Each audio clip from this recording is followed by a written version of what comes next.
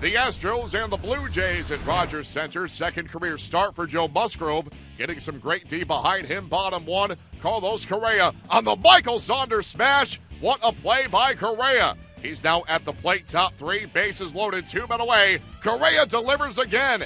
This time a 2-run single off Francisco Liriano. 2-0 Astros. Game now tied at 2, top 5. Second and third, no one down. Jose Altuve down the line. He might be your AL MVP. That's a tie-breaking 2-run double. Astros up 4-2. Let's go top 6. Teoscar Hernandez in his big league debut. How's that for a debut moment? His first career home run. Well done, young man. 5-2 Stros. Let's go back to Musgrove. Bottom 7 still looking good. He gets both Justin Smoke and Melvin Upton Jr. on strikes. Musgrove 7 strong for his first career win. And the Astros take it 5-3 for their 4th win in a row. Jose Altuve reached base safely for the 42nd straight road game.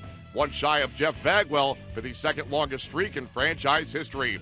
Calvin McHugh goes for the Stros on Saturday. He squares off with Aaron Sanchez.